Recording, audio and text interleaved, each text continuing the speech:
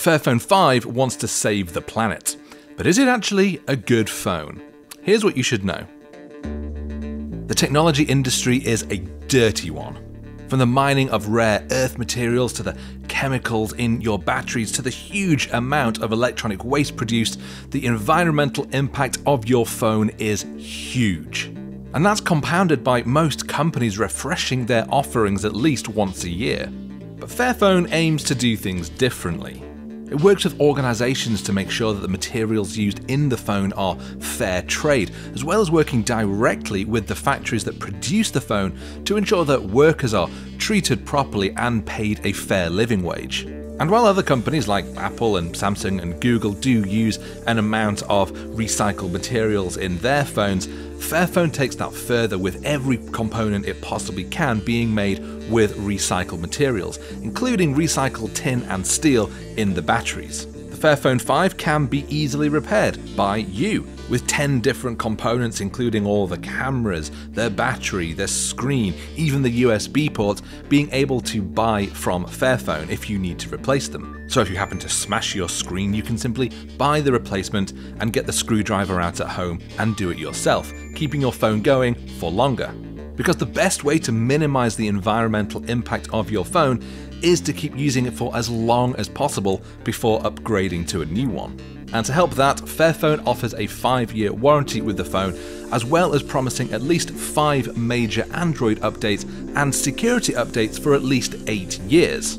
And that means that this phone should still be safe to use in 2031. And that's a lot more software support than almost any other company does. Clearly then, Fairphone is working hard to show that it is a technology company with a conscience. And that's great, but unfortunately the phone isn't great, with poor battery life and disappointing cameras being two of the bigger problems I've found in my time with it. So let's take a closer look at the Fairphone 5.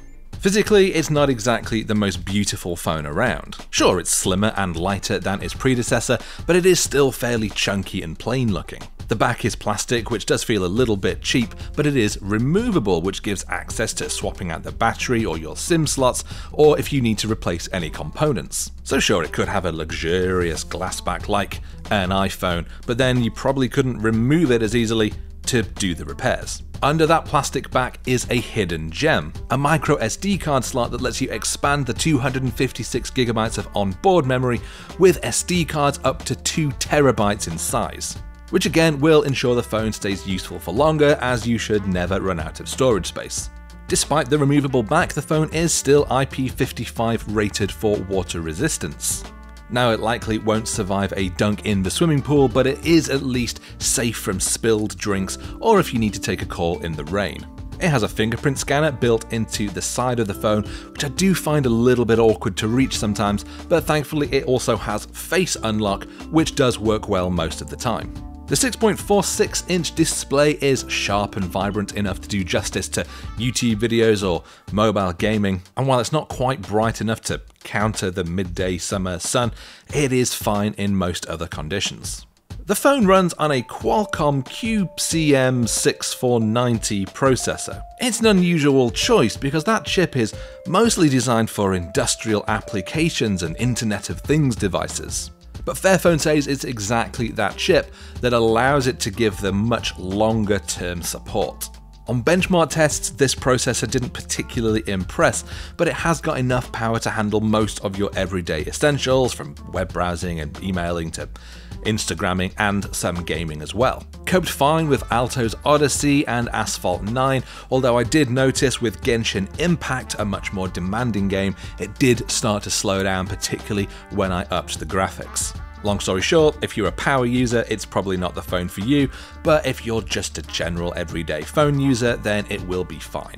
The battery is definitely a letdown though. It put in some of the worst performances I've seen on our battery drain tests, and to be honest, I'd be a bit concerned about getting through a full day of use on a single charge. It dropped by 16% after 45 minutes of mixed use, including a bit of gaming and web browsing.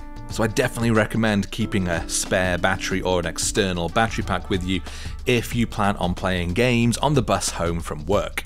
It holds its charge well in standby though, so if you're the sort of person that just casually checks notifications while you're at work, then you should still have plenty of charge left later in the day.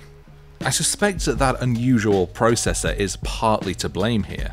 With the QCM6490 not being primarily designed with mobile devices in mind, it's unlikely to be optimized for power efficiency during intensive mobile tasks like video streaming or gaming, at least not in the same way that a mobile-focused Snapdragon chip might be. But that's just my theory. The phone runs Android 13 software, which, as I mentioned, will get at least 5 major Android version updates in its time. The software itself is essentially stock Android 13, which makes it nice and clean and simple and easy to use, whether you are an Android veteran or this is your first smartphone. On the back of the phone is a 50 megapixel main camera and a 50 megapixel ultra-wide camera. Unfortunately, I'm not impressed by either, with disappointing results from both lenses, including drab colors and a noticeable shift in color tone when you switch between the main and ultra-wide lenses. The ultra-wide lens also produced extremely mushy details, especially towards the edges of the frame. This wide shot of Leith Shore looks fine in full screen, but zooming into the edge, it's clear to see the total lack of detail here. Compare that to the Pixel 7a, and the difference is immense. In fact, the Pixel 7a's dual camera delivered better results across the board, which is particularly annoying as the Pixel 7a is significantly cheaper than the Fairphone 5. And unfortunately for Fairphone, the Pixel 7a is the elephant in the room here. It offers not just better camera performance, but better processor performance too, better battery life, as well as features like wireless charging, improved waterproofing, and a whole host of Google software additions. The Pixel 7a, unfortunately, is a better phone, and it comes with a much lower price tag. And that leaves me feeling very conflicted. The technology industry seriously needs to clean up its act, and I massively applaud everything that Fairphone is doing to show the industry how things can be done. The Fairphone 5 is the culmination of that good work, and while I do appreciate that the more people buy it, the more it will show bigger companies that this is what people want, and maybe will encourage them to implement better policies of their own. But I have to stand by my principles of objective journalism in this review. And unfortunately, the Fairphone 5, well-meaning though it is, has some problems.